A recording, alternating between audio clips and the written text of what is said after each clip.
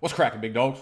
Welcome back to the channel. Welcome back to HQ. It's Big Dogs Gotta Eat BDGE Fantasy Football. Every Friday we are doing a mock draft. As y'all already know, if you've been following me for a minute, if you are new to the channel, welcome.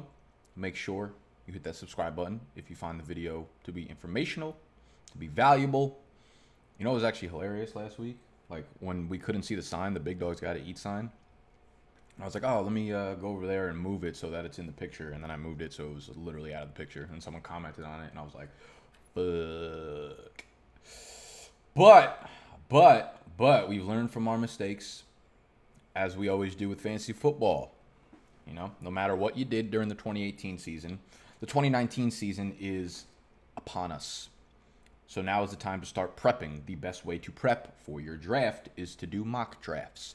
If you want to draft with me, every Friday when I do this mock draft on the draft app, I invite all of my subscribers who are friends with me on the draft app. So head over to draft.com or head to the app store and just type in draft, and you will be able to find the app, download it, use promo code BDGE. When you sign up, you will get $3 to draft with on top of whatever deposit you put in there. Add me as a friend. My username is right here, at Nick Ercolano. I will add you back. I got almost 500 friends on here now. Y'all are good people. Way more friends than I have in real life. Once I start the draft, I create it as I am right now, and it automatically sends out an invite to all my friends. 475 invites sent. Wow. Okay, so it's going to fill up real quick. They have a beautiful app. They have the desktop version of it, of course, and it's filled. Boom. That was a record time, I think. That was like Brandon Cook's 40-yard dash time. Normally it's around Josh Jacobs' slow-ass 40-yard dash time, but people are getting quick. People are getting quick in here. So it filled up. We're going to move over to the desktop version of the draft. Let me refresh so this pops up. Where are you? Friday's YouTube film. YouTube movie. We went with movie instead of film today because that's what we'd be putting out on YouTube every day. We are doing 5 videos a week now that summer started. We've done it for all of June. Wow, we got 1 month down. Let's go. I'm proud of myself. I don't normally say that, but we worked damn hard during June. We worked damn hard for the last couple months, and that's what I put into our draft guide that dropped on Monday. Put all the work that we put in, all the best content is packaged up into the draft guide, bigdogsdraftguide.com, where you can grab it. Who do we got in here? I Eat Live Goats. I want to say that's Jack Keller because I see the fat Eddie Lacy icon. I got my editor Scott in here at the 111. I see him with that Barry Sanders Avi. Now, this is a 12-team draft. I have the 5th pick. I know a lot of you guys always want to see the 12 teams. I usually do 10 teams because time permitted. You know, I'm a busy man. Busy little girl over here at the HQ, so 10 teams usually chop it down a little bit. I am the 5th pick in this 12-team draft. I guarantee we're going to see Barkley, Kamara, Zeke, and McCaffrey go off the board with the first 4 picks. Then I am in a little bit of a predicament at the 5th pick. I get a lot of questions. Who would you take at the 5th pick? If you have my rankings, which are in my Big Dogs Draft Guide, obviously you know that Melvin Gordon is the number 5 pick for me off the board. Would I be angry at you if you went with one of the wide receivers, D-Hop, Devontae Adams? No, I would not. Would I be angry at you if you went with David Johnson at number 5? Yes, I would. So relax with that, all right? We're going with Melvin Gordon because Melvin Gordon, yes, he's got a little bit of the injury history. He's missed multiple games in 3 or 4 seasons, but according to Dr. Morse, he's no more of an injury risk in this season than he ever has been. He's never suffered a significant injury throughout his career in the NFL, so it's not like he's got the ACL with Gurley or Sony Michel, who had the torn ACL, which eventually leads to arthritic components in your knee, right? So none of that has happened to Melvin Gordon in the NFL, where it's a long-term concern. Yes, he's dealt with a few different injuries, but as far as I'm concerned, Melvin Gordon is an elite fantasy running back when he's on the field. I hope you guys are not hearing this fan in the background. I'm not sure how it's coming in. Let me put it down. It's hot as a motherfucker out here in New Jersey, which is perfect because it's July 4th weekend, so I believe y'all are probably watching this on July 5th, which means I'm probably kind of drunk right now. I will be celebrating this weekend. I'm filming this on Wednesday, July 3rd. I normally film it the day before, so I normally would film it July 4th, but your man's is trying to celebrate Mark season to the fullest. So I will be out and about July 4th, July 5th. I want to cue this up a day early. So if any news drops within the next few days, any player news or whatever, and it's outdated by a day or two, that is why, because I filmed this a day earlier than I typically do. Doesn't mean that the big facts won't be on point, because as you can see, they always are. I went Melvin Gordon at 5, David Johnson at 6, Devontae Adams went at 7, D-Hop, Joe Mixon, Kelsey, Juju at the 11. with Joe Mixon, I'm getting a lot of questions about the Jonah Williams injury. Yes, it knocks Joe Mixon down underneath all of the elite wide receivers. I had him right behind Melvin. I had him in the same tier as Melvin Gordon, 5'6". Now he's still the same ranking for me. I believe he's still RB6 in my rankings in the draft guide, but he's moved down a tier, which tells you that I would rather have Kelsey, Juju, Michael Thomas, Julio Jones, all these elite wide receivers who are a lot safer than Joe Mixon. And we're actually hearing, I think something just came out on Roto World today, and this is something I've been talking about for a while, that like Gio is a fantastic best ball draft pick, right? And I own a pretty decent amount of Gio, I believe. We'll check my ownership percentage later because we'd actually do that on draft.com. I just learned this week. The Athletics' Paul Denner predicts Gio Bernard will see 11 to 13 touches per game in 2019. I think there will be more of Joe Mixon and Gio Bernard out there together than you have seen in recent years. I wouldn't be surprised because we do have a new offense coming in, and it's going to be a little bit different, probably a more high-paced.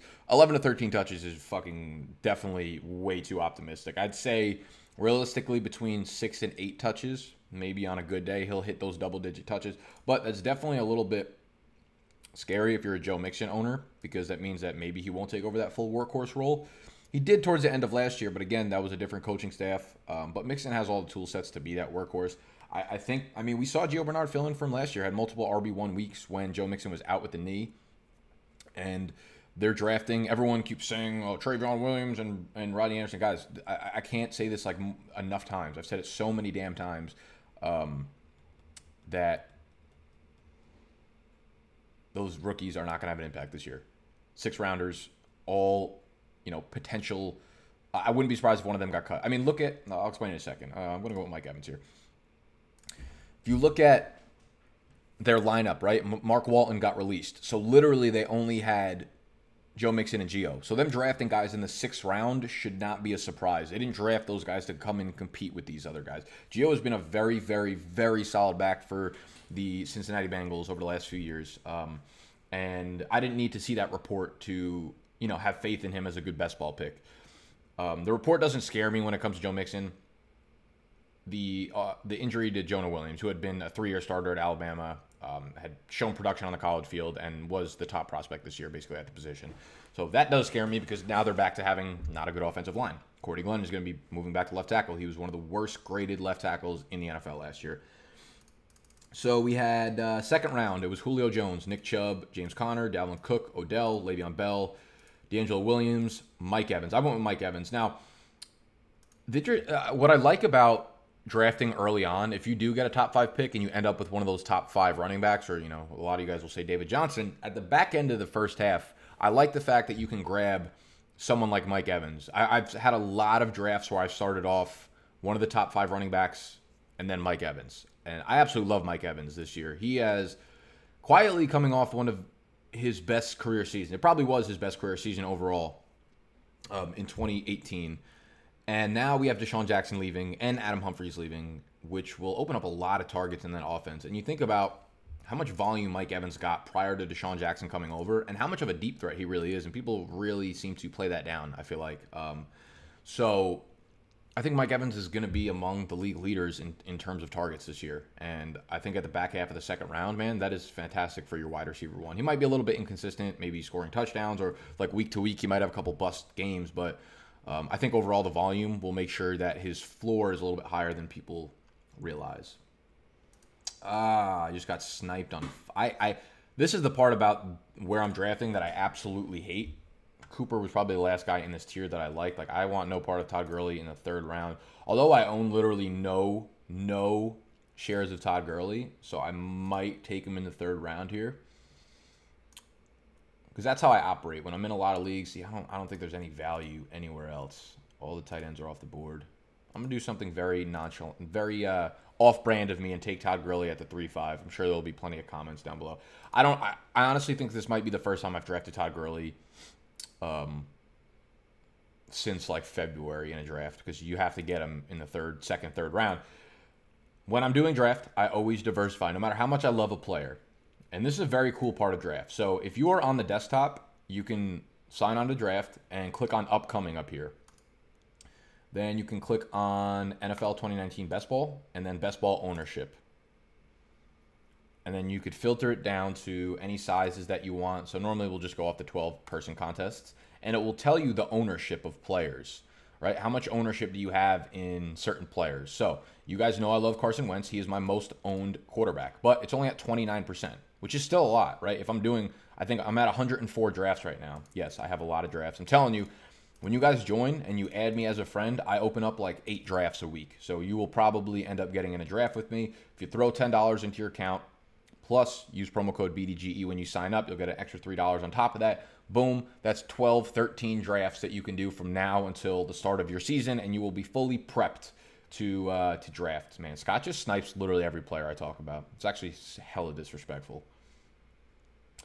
So you can look at ownership of certain players and positions and whatnot. And Carson Wentz is my most owned quarterback by far. I think he's in for a top 5-year fantasy. Nothing says otherwise. And then these are some of my late round guys that I like, as well as some of the guys I own in the early of the drafts. Now, Miles Sanders is a guy that I've talked about in the last few episodes. Yesterday or 2 days ago, I put out a video, my top rookie running backs. And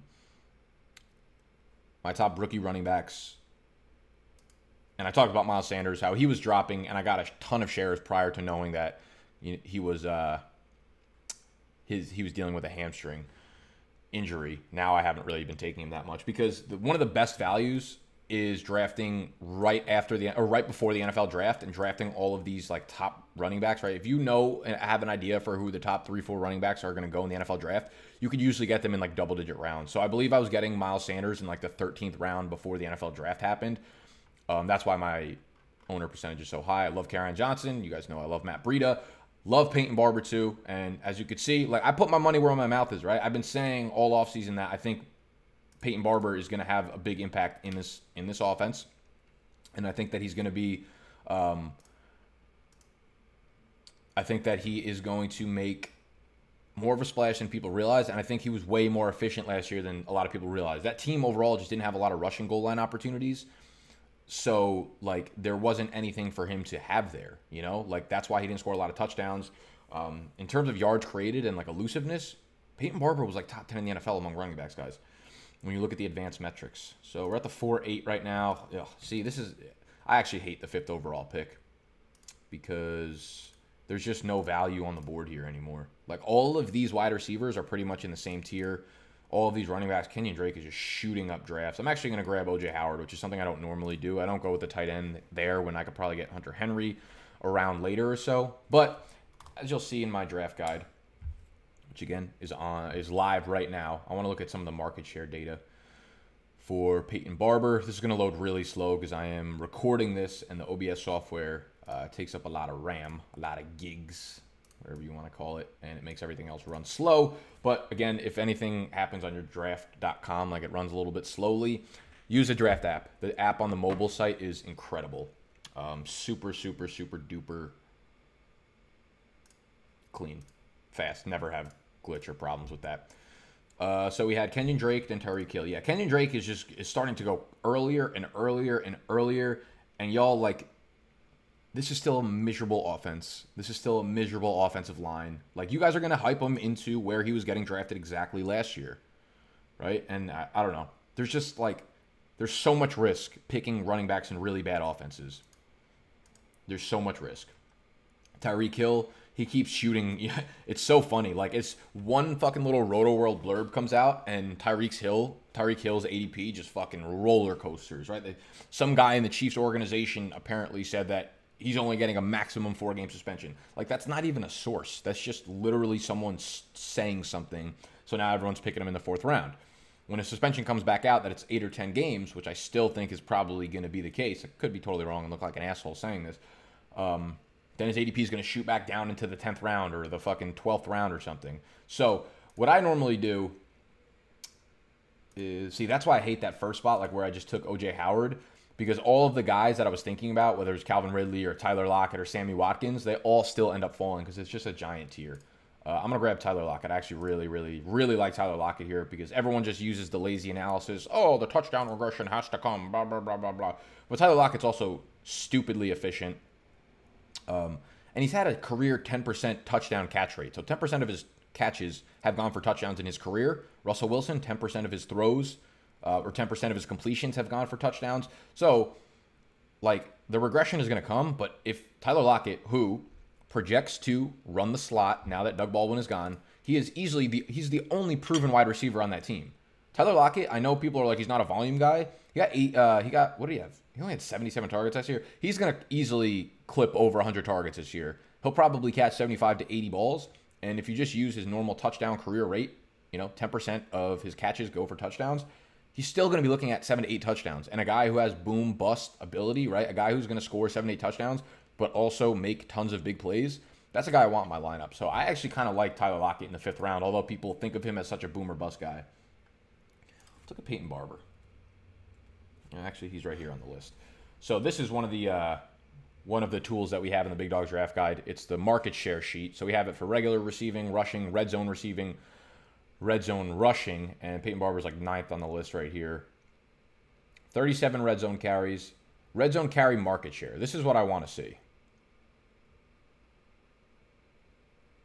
So, although the volume, wasn't great, he had 5 red zone rushing touchdowns last year, which is actually way more than I thought. He had 59% of the red zone carries last year in his respective offense, which was 1, 2, 3, 4, 5, 6, 7, 8th highest rate in the NFL. Make sure I'm not missing my pick. 8th highest rate in the NFL. 10 zone carry market share. Peyton Barber, it looks like he was around 8th or 9th again, 64%. So he was very involved down there. They just didn't have a lot. And he had 75% of the goal line rushes. Guys, like, his size compared to Ronald Jones' size is like comparing me to snacks. I would eat his ass alive. Peyton Barber's 220, 225. Ronald Jones is like barely 200 pounds. On the goal line, if you're buying into the fact that Tampa Bay is going to be more efficient, have more scoring opportunities, then you should be looking at Peyton Barber as a guy that's probably going to score. If he scored 5 rushing touchdowns last year with like no luck going his way, he should easily be scoring 8, 9. Even I would not be surprised whatsoever if Peyton Barber ended up scoring 10 rushing touchdowns this year. So, again, I put my money where my mouth is. He is my 4th highest owned running back because you're able to get him in like the 14th round. Now, it probably won't go in the 14th round of this best ball draft just because might have did a little bit of a write-up on him in my draft guide, and maybe people will start picking him a little bit earlier. But Peyton Barber is one of the absolute best ball targets, and we just had the report come out about Peyton Barber that said that he has a very good chance. Let me see if I can find it quickly for you guys. Sorry for just jumping all over the place. This is just how my mock drafts operate. All right, so we're in the late 6th round. Also, we had Christian Kirk. Literally, Scott just takes all the players I like. He only just drafts all the players I like. All my must-draft players. It's fantastic. 6th round, the beginning of 6th round is probably way too early for Kirk, considering he usually goes in the 7th, 8th round. So you could definitely wait on him there. Although I think he'll have that kind of value during the year. When we're in the 6th round, I made this point last week. It's a 1-quarterback league, right? In these best ball leagues, it starts 1 quarterback. You can see the starting lineup here. 1 quarterback, 2 running backs, 3 wide receivers, 1 tight end. But it's best ball. So for those of you guys that are new to best ball, you don't make sit-start decisions. You don't make waiver wire decisions. You don't use a waiver wire at all. You don't make trades. You make nothing, no decisions except for the draft. The software automatically takes all your players and starts the best players that week at that position, takes the point totals of the 3 wide receivers, 2 running backs, etc., and that's your point total for that week. And it goes for the entire season, and then whichever team has the most points at the end of the year is the one who wins money, or the top 3 teams win money. So when you're drafting in a season-long league, the reason you could wait on quarterback is because it's replaceable. If you draft Lamar Jackson or Josh Allen and their rushing totals aren't what you thought they would be and they suck passing, you could drop them and pick someone else off the waiver wire. You can't do that in best ball leagues, right? So having an elite quarterback, while you might think waiting on them is a great strategy, you don't have the opportunity to drop players and add new players. You draft a big team, 18 players on the roster, so you have a little bit of leeway to work around and move up and down your bench spots and strategize that way. But I really suggest that when you guys are doing best ball leagues, when these elite quarterbacks, you know, that top tier, Mahomes, Luck, Rodgers, Watson, when they start falling into the 6th, 7th round, grab one of those guys there because they will be a difference maker having those elite number of fantasy points in your lineup every week, as opposed to shooting for high upside guys whose risk is absolutely there. But when you're in a season long, you have the opportunity to, you know, move them up and down or move them off your roster. All right, so we're getting into the 7th round. I already have my... Ooh, I got sniped on Miles Sanders. Man, I eat live goats. Is that you, Jack? I feel like that's you. Where did your Avi go? It was Fat Eddie Lacy like fucking 10 minutes ago.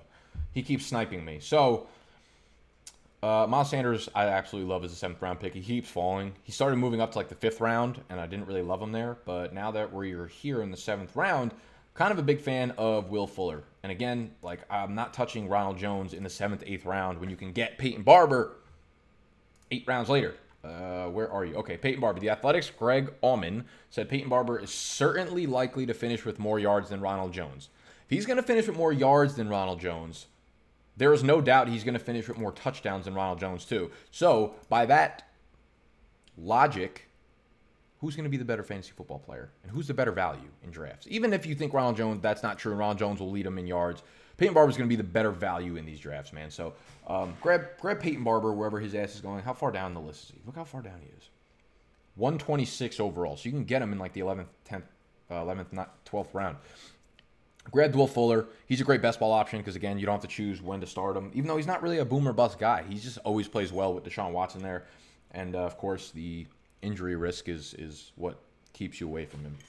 Sorry, I made food right before this video like an idiot. And I'm hungry. Big dog gotta eat. Hey, hey. I just got back from the gym. Made some eggs. Some lean ground beef. Onions. Threw some guac on that. This shit is delicious. You know we're cutting out carbs. Summer 19, baby.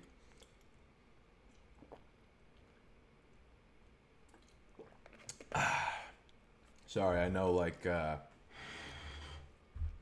eating on camera is not very forthcoming of me. I know people are going to get big mad about that. Actually, last time when I started off, I think it was a running back fantasy video, my running back rankings video. I started off, it was National Donut Day, so naturally I started off by eating like 4 donuts. And then there was a massive amount of comments talking about doing a mukbang. I have no idea what the fuck that was. And I looked it up, and it's literally just like people eating weird and an insane amount of food just in front of the camera. I don't even think they talk to the camera. I didn't watch any, but I assume that's what it was.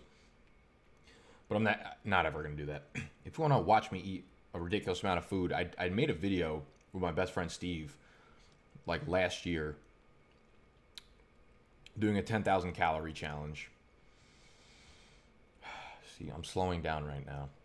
I need to do that intentionally because when I do these best ball, these mock drafts, I talk really fucking fast and then I lose my train of thought all the time, and I need to intentionally keep thinking about doing that. To slow down, capture my thoughts, capture my breath. I want everyone watching right now, take a deep breath.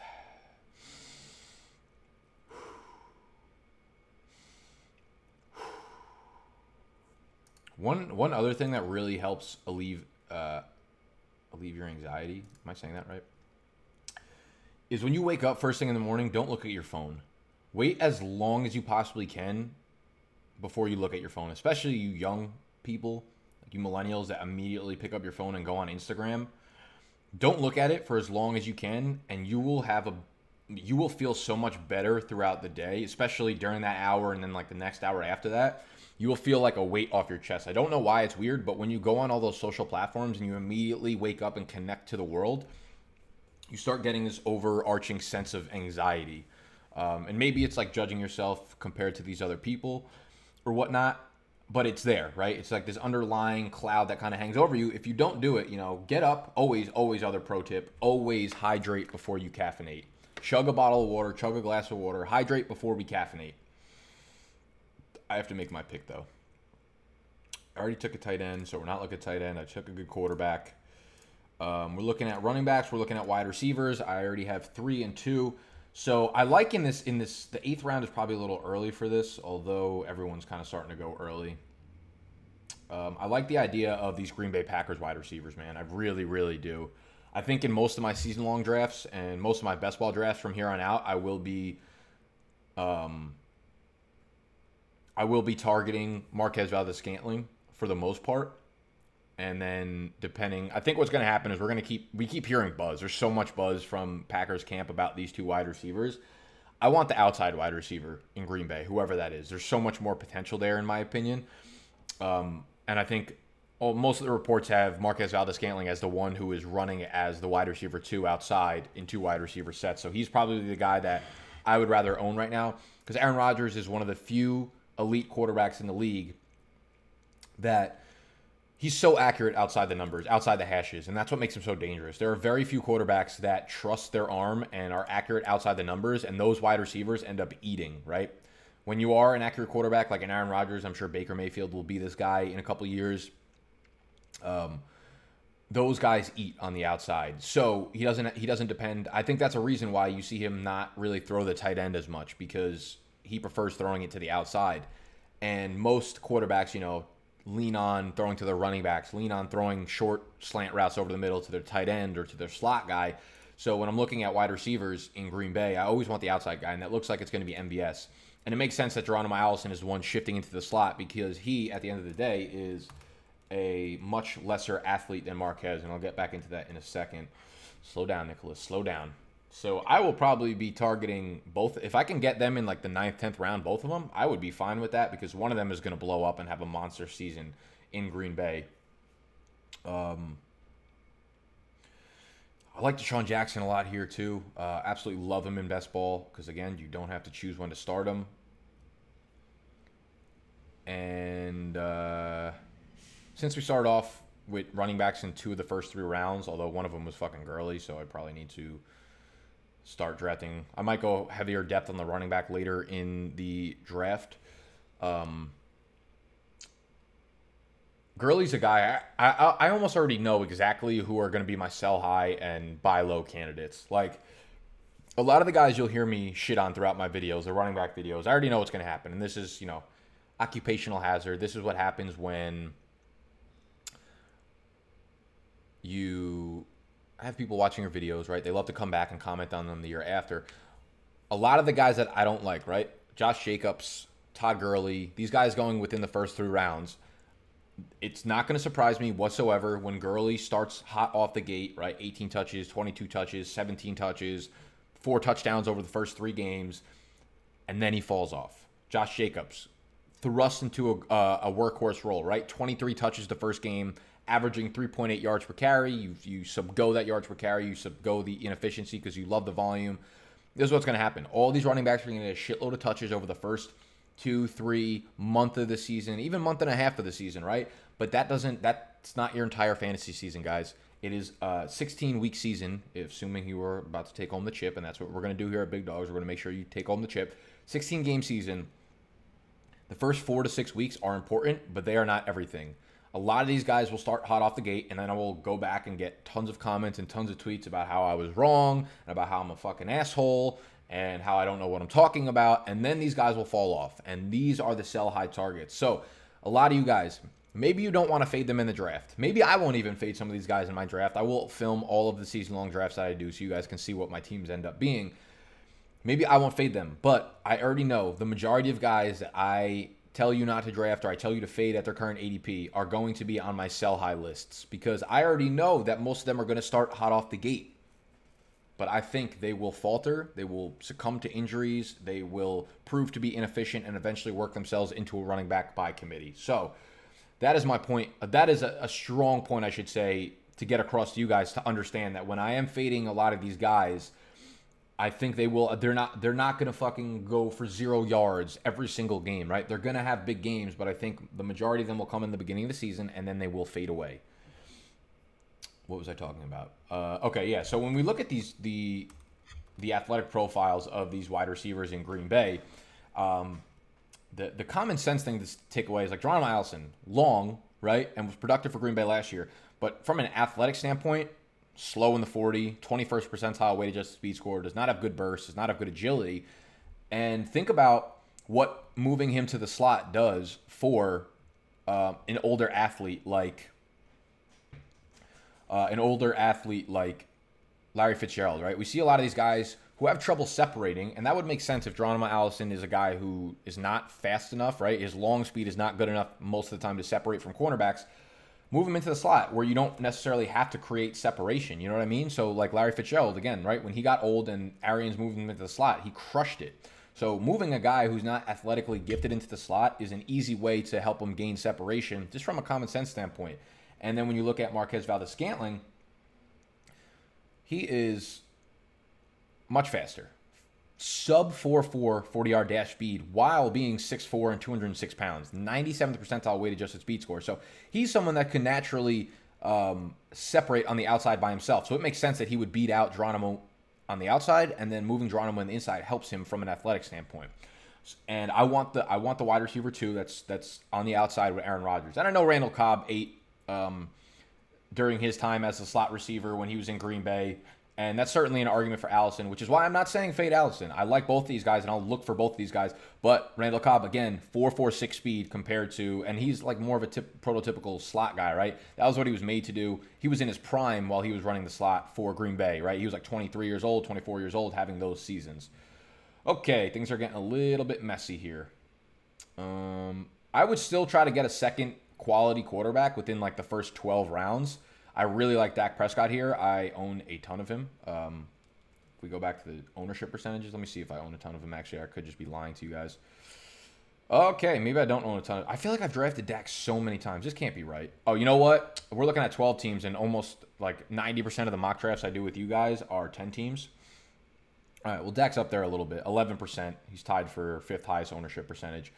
Regardless, so look, you'll see the ownership percentage. Aaron Rodgers, Andrew Luck, Deshaun Watson. When it goes to 12 teams, all of the drafts that I do outside of the mock drafts are usually 10 teams. The ones I do on Friday and put out these videos because, again, it's less time consuming. The ones I do throughout the week where I'll invite you guys, again, if you add me, draft.com, add Nick Ercolano, use promo code BDGE, add me. Those are usually 12 teamers, so I'll invite more people into it so you have a better chance of getting in. I forget what I was even saying, to be honest. The fuck was I talking about? Yeah, well, anyways, Randall Cobb, much better athlete, was in his prime. So it makes sense that he dominated in the slot. And I think that Marquez is the guy to target here. Coming into his second year, breakout candidate, big-time breakout candidate. And when we start getting into these rounds, I think like a lot... Okay, so here's something. A lot of people are drafting guys like... Another point with Tyreek Hill. In my opinion, right now, at this point in the offseason, there is no reason to draft guys who are, one, suspended, two, dealing with injuries, like serious injuries. Like Jerick McKinnon in the 10th round. I'm sorry, BDC Baller. I think that's a monumental mistake when you can get Matt Breida 5 rounds later. A pick 160. Guys who might not even... Here's the number one tip. I got a lot of people sending me screenshots of their team, like rate my team. Do not pick guys that are on the roster bubble. Guys that might not even make their team. That is a massive hit to your lineup. When you're drafting guys in best ball, draft guys that you know at least are going to make an impact in the season. Not guys you think are going to make an impact. Like, let me see, like down here. We get a lot, like I get a lot of like Marquise Goodwin. I will not touch Josh Gordon because he's just as good of a chance of not even being on the team at all to being on the team. Like a lot of these guys down here might not even make their teams. Demarcus Robinson, look at their range of outcomes. If their range of outcomes within like a decent percentage chance is that they don't even see the field this year, don't waste a pick on them, please. Because even players that might put up 6 points a game or something, do I want Peyton Barber or do I want Devin Funchess here? Or Ito Smith. I like all these guys here. And Deion Lewis, man, shit. I'm going to go with the running back because we only have 2 on the roster right now, and Gurley was one of them. Don't think he's going to stay healthy for the whole year. So when you're drafting guys that might make a zero impact, having guys behind them, like if you draft a guy who ends up getting cut, right, and then one of your other guys behind him is strictly an upside play, right, you draft like Raquel Armstead or you draft Alexander Madison, who are really only getting on the field since they are a handcuff, they're only getting on the field if the starting guy gets injured. You might now have 2 running back slots that get you 0 points per week.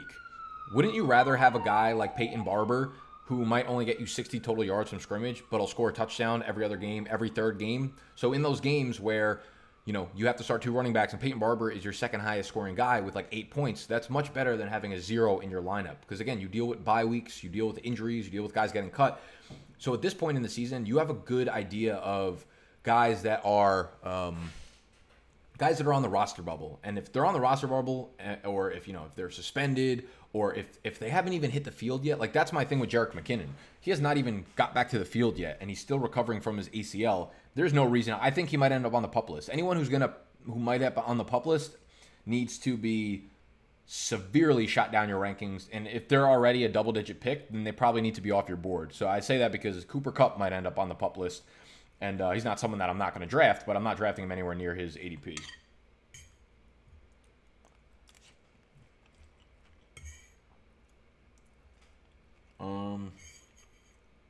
What else do we got? Also, if y'all are enjoying the video, I would very much appreciate if you just scroll down a little bit and hit that thumbs up button.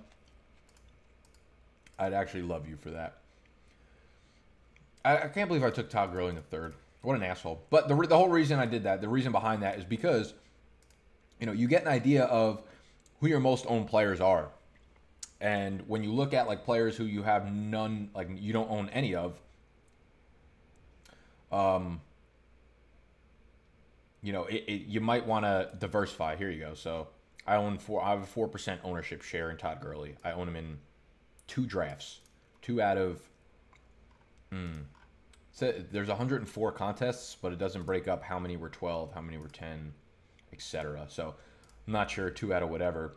So, you know, sometimes it's good to look at here and be like, oh, I'm fading, especially like the top guys, right?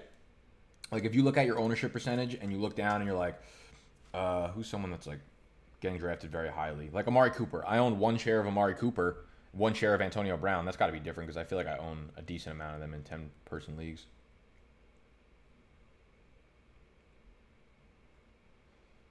Okay, I own a couple more shares of Brown there. And where's Amari? Yeah, 3 more shares of Amari Cooper there.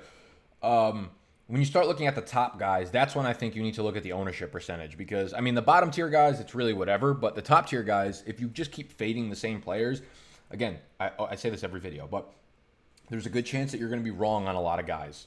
So if you're wrong on a guy that's going in the first 2-3 rounds, that means that they're probably ending up as a top 12 guy at their position, and you don't want to completely fade that. You know what I mean? So if you realize that you've only drafted like 1 fucking guy or something, you only drafted 1 guy who's going in the second round like 1 time, you probably want to start diversifying the ownership a little bit in case you're wrong.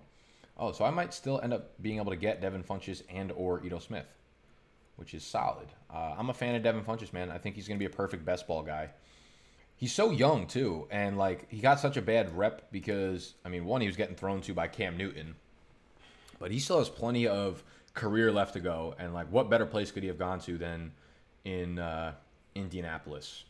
So I'm going to grab Devin Funchess here, and I'm going to pray that Ito Smith falls to me. So now we already have 6 wide receivers on the roster. I'll usually end up with 7 or 8 wide receivers on the roster. I'll probably go with 7 and then go with 6 running backs because I don't really like the strength of my running backs right now. When the fuck did I take a second quarterback?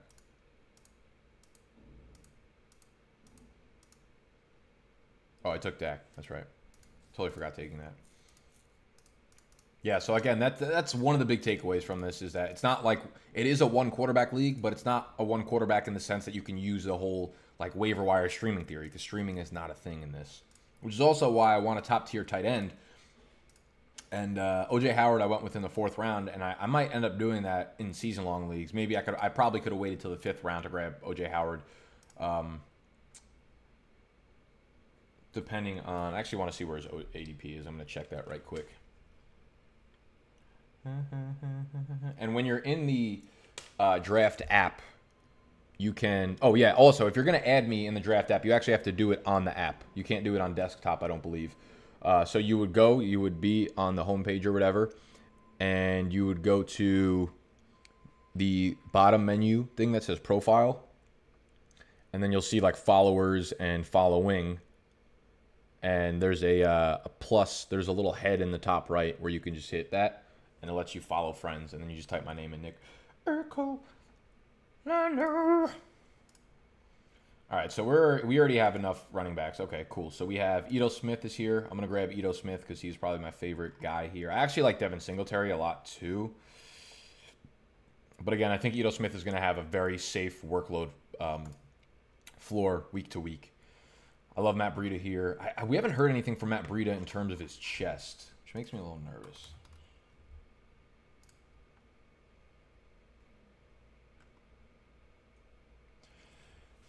I saw this report. Believes one of Tevin Coleman, Jerick McKinnon, or Matt Breida will be a healthy scratch in regular season. Yeah, I think it's going to be Jerick McKinnon, and it's not going to be a healthy scratch. I think it's going to be an unhealthy scratch. So, yeah, back to O.J. Howard. One of the articles I write in my season-long draft guide is must-draft players round by round, and what I do is look at the ADPs of players in each round, and I take one guy that you have to draft. Actually, don't know how to do this because you guys are going to... I don't want you to see all the content in my draft guide unless you bought that shiz. And I look at the ADPs, and I select one guy in each draft, but it has to be at the back end of the drafts. Like, I'm not going to tell you you have to draft Saquon Barkley because the only way you're getting him is if you have a top 3 pick, probably number 1 pick. So I take one guy in the back half of each round, because for the most part, those guys are probably available to you at most picks. So if you're drafting like the 10th, 11th, or 12th, maybe they're not available, but they're going to be available to you at the beginning of the previous round. So I take one guy, back half of each round, and it's one guy that I think should be targeted in that round. No questions asked. Almost like a must-target, a must-own guy in that round. And one of the picks was O.J. Howard as a tight end. I believe his ADP is actually in the 5th round. So, let me actually pull. I think I could probably pull him up. Pull up his player profile. Oh, they don't let you do it from here. You have to do it on the app, or I have to go back to his circle up here and take him. Let me go to one of my drafts and see where he's at.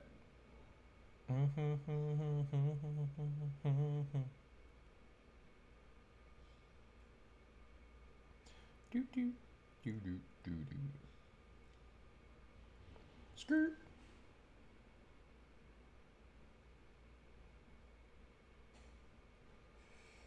I apologize for the pauses. Sorry, guys. It's not that easy to talk about fantasy for 1 hour straight with nothing else touching your mind. That didn't even make fucking sense. They also started up the Best Ball Championship, which is a $3.5 million guaranteed prize pool, which is fucking dope. The winner takes $1 million. It's a $25 buy-in. Almost 25,000 entries already, which is cool. All right, cool. Devin Singletary fell to me here. There are a lot of guys down here that I absolutely love. As you saw my ownership percentage, I own a lot of... we can go to all sizes, but that's kind of skewed because like 3 and 16 drafts are stupid. Even though I end up doing them a lot. You'll see like Jalen Richard. Some of my favorite late round guys. Matt Breida, Peyton Barber, Malcolm Brown. Like, I feel like Malcolm Brown is an auto smash in like the 14th round. Malcolm Brown, Chase Edmonds, Marlon Mack. Oh, Marlon Mack's not a fucking late round guy. Jalen Richard. Told y'all. Deion Lewis. They all have such good receiving floors that you want that on your team. I'm telling you. What the fuck was I even talking about? I had something. Oh, I kept looking for his ADP, but I couldn't find it anywhere. Okay.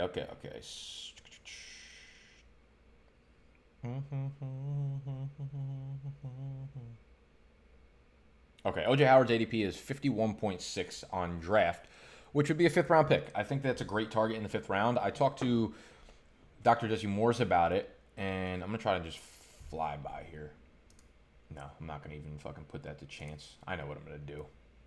I'm going to put it all the way down here so you guys can't see it. Hey, that's well done by me. What a beast. Skirt. What an asshole I am for doing this.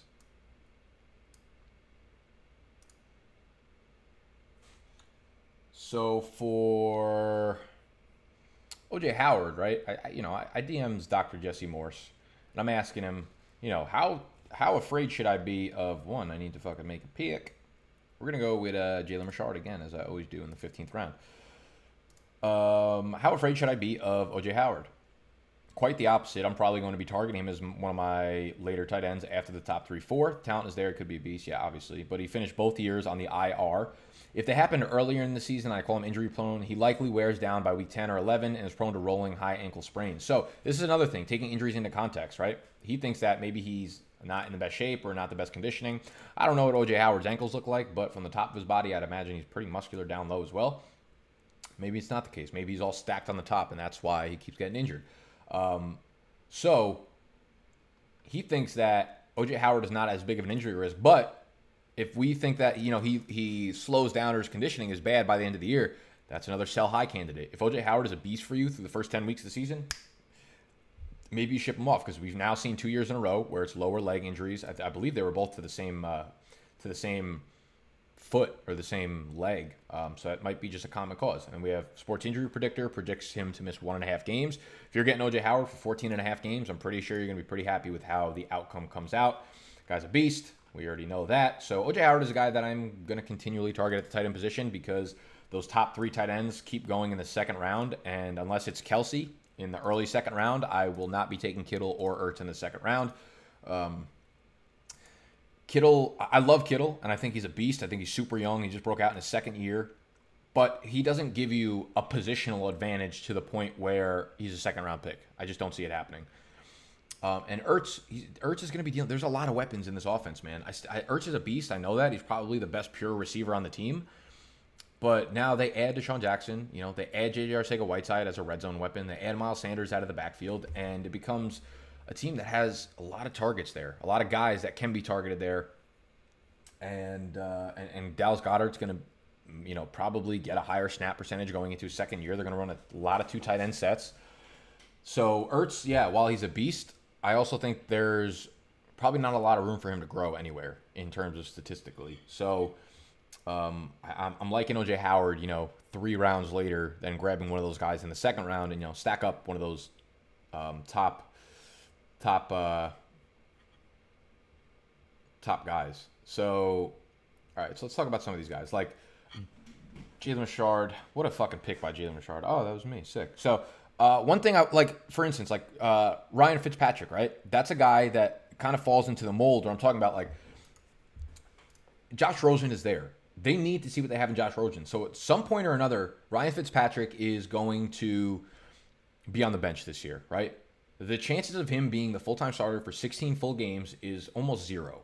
So in my opinion, that's a horrible best ball pick because, listen, you're only going to draft 2 quarterbacks, maybe 3 quarterbacks. So you don't need guys who are sitting out games. You don't need guys who are going to be zeros for you because you're already going to have injuries. You're already going to have bye weeks. So what happens if you draft 2 quarterbacks? One of them is Ryan Fitzpatrick. Your other quarterback gets hurt, right? Or your other quarterback's on a bye.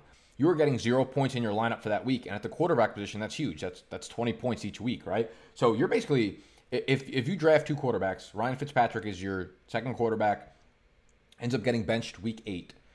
Your other quarterback gets hurt. You literally just lost that best ball league. Any money that you put into that best ball league is gone. It's fucking down the shitter. So that's what I mean by drafting guys who might not make the roster, might not make an impact, right?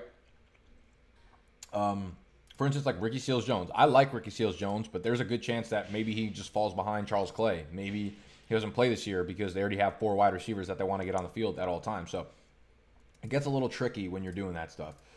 Tight ends, yeah, I understand that there is definitely like a risk reward, especially with these later tight ends. It's really tough to predict. I kind of like Gerald Everett. I feel like he's someone who might take. I know every year it feels like there's Gerald Everett love and Gerald Everett breakout articles, but the guy's been getting more and more involved with the Rams offense. He just turned 25 years old. There is a very long learning curve, of course. He was a second-round pick, 4.62 40-yard dash. That is very, very, very fast. And, you know, I want to look at his snap percentages first off. Actually, you know what? We'll use the Big Dog Draft Guide receiving charts.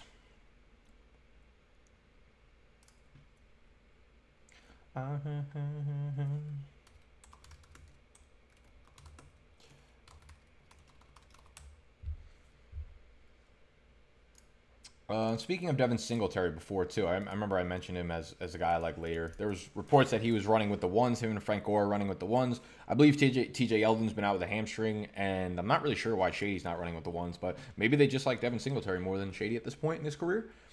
I'm not exactly sure, but interesting to note nonetheless. If Singletary can take over that one role, I'm a big fan. All right, so we saw him play the full 16, doubled his catch total, but wasn't very efficient on those catches. It's not actually a very good leap in year 2, to be honest with you. So maybe everything I'm saying just sounds dumb, but I want to look more into the snaps and stuff like that. Because he played the 16 games, had a snap share of 35%. That's not the best. Who was the other fucking tight end on this team? I forget. I feel like both of them just get hyped up to a crazy amount every year. Gerald Everett. Tyler Higbee is the other one. Let's see what Higbee was doing in relativity. So Higbee played on 72% of the snaps, but he had less targets. So Gerald Everett was like their receiving tight end. And it is his 3rd year, guys. So I kind of like the fact that, he is going to catch 35 passes again this year. So at least, like, compared to these other guys where Eifert has the injury history, of course. We have no idea if Matt LaCoste is going to play or if he's even going to be the starter for New England. Jason Witten, we have no idea if he's going to be used outside of the red zone. Ian Thomas is coming into the year with a leg injury. Cameron Brate's not a bad late-round pick either because he's going to be on the field. We know that, and he's going to be involved in the red zone. But the rest of these guys, like, in their range of outcomes is literally not playing on more than 5% of the snaps. So even a guy like Gerald Everett, who is going to, coming into his 3rd year, play on at least like 35, 40% of the snaps and get 40 targets or something is better than having a 0 in your lineup. So that's the kind of things you need to be thinking about when you're in the later rounds of drafts. Now, we are in the 17th round, and I will be going with 7 wide receivers eventually. My clock's going to time out, huh? Shit. Well, they took fucking C.J. Anderson for me. That will be the only share of C.J. Anderson I have. I'm sorry. I get caught up in, doing these other tool things and talking to you guys. So I don't necessarily pay attention to all my drafts, but it's 17th round. So we have 7 running backs. That actually might be the first time I've ever taken 7 running backs in a draft. Let's look at the squad we have thus far.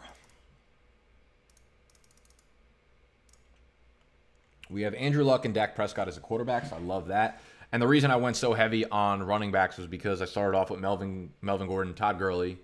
And, I don't like Todd Gurley, but the fact that I used high draft capital on him. Melvin Gordon, Todd Gurley, Peyton Barber, Devin Singletary, Jalen Richard, C.J. Anderson at running back. Wide receivers are Mike Evans, Tyler Lockett, Will Fuller, Marquez Valdez-Scantling, Deshaun Jackson, Devin Funchess. Now, this is where, this is why I like going with running backs early in these drafts because I see so much value from rounds like 8 through 12 in these kind of wide receivers.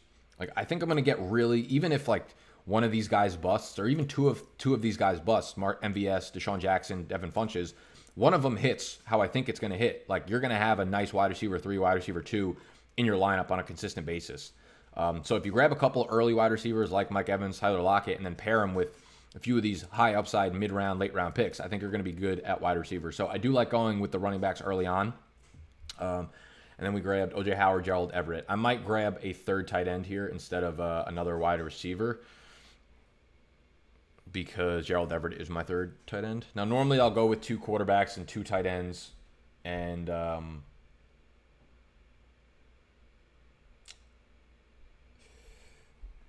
I'll use the rest on running backs and wide receivers. But if I realize one of those positions is really weak, and it's not quarterback because I have Luck and Prescott, so I don't need a 3rd quarterback. But if one of those positions is really weak, like my tight end kind of is, and O.J. Howard, might wear down at the end of the year, I probably need to get a 3rd backup at that position. I planned this draft very poorly. Last week's team came out really well. I'm not liking how this week's team came out. Let's talk about why I don't like it. One, I probably could have went with another wide receiver over Todd Gurley there, like a T.Y. Hilton or, Stephon Diggs, Brandon Cooks in the 3rd round, and then use more like high upside running back picks in these mid rounds. Like I could have went with T.Y. Hilton here, so I would have had T.Y. and Mike Evans, and then instead of, Tyler Lockett, Will Fuller, I could have went with, David Montgomery and Rashad Penny or something like that. So, this is why these mock drafts are so good for preparing, because you get a feel for like when you need to start targeting guys and how you feel about your team when you take, let's say, a tight end early, or if you leave the first 2 rounds with a running back, or if you leave the first 3 rounds with a wide receiver. You get a feel for like, okay, if I go wide receiver, tight end, who realistically is going to be my running back one? And it's such good practice for when you're leading up to your draft. So again, draft.com, the draft app, add me at Nick Ercolano, use promo code BDGE when you sign up. Hit that thumbs up button if you don't hate this video so far.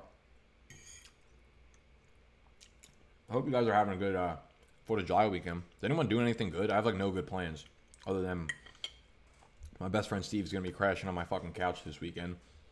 Like, I have no say in it. He's just like, I'm driving to your apartment and I'm crashing on your couch. His girlfriend is fucking going out to California this week to visit her friend out there. And she texts Steve and goes, you know what? I feel like having a 7th wide receiver is more important than a 3rd tight end. So I'm going to go with the wide receiver here. Who do we like here? Do we like anyone? Ooh, see, this gets ugly as shit down here. Because I don't have faith in like any of these guys actually playing. I kind of don't hate Ted Ginn. As much as we all like Traquan Smith, like, Ted Ginn was still very involved last year. And there's no reason not to think that he's still going to be involved this year. Like, even when he came back down the stretch, like his playoff games, right? He's hurt most of the year, but he came back for week 16, divisional playoffs, conference championship, 8, 7, 6 targets, 74 yards, 44 yards, 58 yards. Like, that, if that's something that you can consistently get into your lineup in the 18th round, is literally the last pick in best ball, I will live with that. I just like make excuses for every player I take on the roster. Like, had I not taken him, I would have been like, Ted Ginn's a horrible pick, And then I take him and just start fucking talking nonsense. So away she goes. I finessed the big facts. Wow. Frank Gore, huh? Respect, baby. Yeah, so Steve's girlfriend texts him. He's like, yo, we're going to, we got invited to a party on a boat. The theme of the party is thoughts and yachts.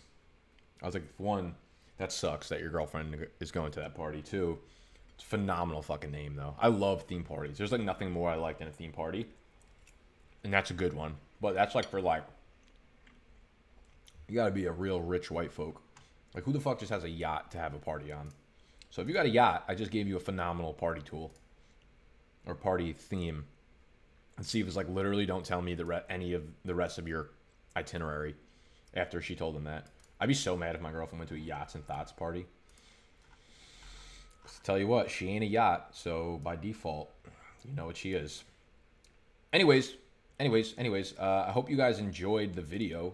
You probably didn't at this point because I just fucking ramble all day like an asshole. But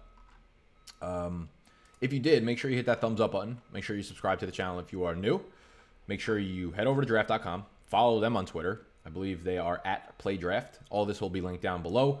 Use the promo code BDGE when you sign up. Make sure you cop that draft guide because I'm telling you, it's the only thing you need for your 2019 fantasy football draft. People are loving it. You can go read some comments, reviews, testimonials on my Twitter, on my YouTube, whatever. This is the final team. I'll give you a second to look at it and make fun of me because it was definitely not one of my best efforts, but you never know. That's why these best ball drafts are really fun because you could do them for $1. Do 100 drafts. You'll probably end up winning a handful of them that you thought you had no clue in winning. But oh, one other thing too. We talked about how stacking gives you a higher percentage win rate. So I make sure I do that in almost every one of my drafts. And I stacked Andrew Luck with Devin Funchess. Quarterback, wide receiver, or quarterback, running back is fine. Or quarterback, tight end. Any of the following. Don't matter. But that's it. I'll see y'all on... we're not live streaming tomorrow. I'll see you on Monday. I'm not even sure what that video is going to be, but I think it's going to be mid-round running backs, like how I did mid-round wide receivers with Calvin Ridley, Mike Williams versus DJ Moore last week. I think we're going to do something like that for running backs. Either way, I love you. Happy 4th. Goodbye.